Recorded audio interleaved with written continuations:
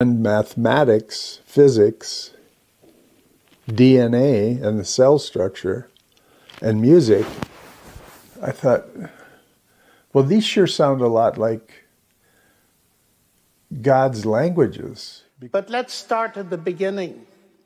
In the beginning, God created the heavens and the earth.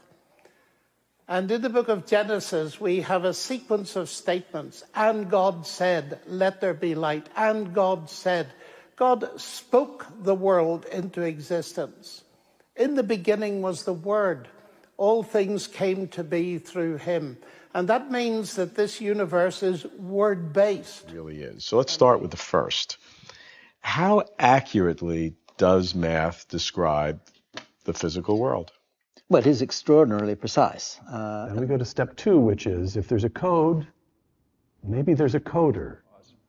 And we don't need to play by the rules of scientific materialism to invent a mechanism to explain the origin of information. And we use various kinds of words to describe it. The languages of mathematics and the genetic code, for instance. Origin of information, because we know from our uniform and repeated experience that information always arises from a mind. When Newton discovered his law of gravitation, he didn't say, now I've got a scientific explanation, I don't need God.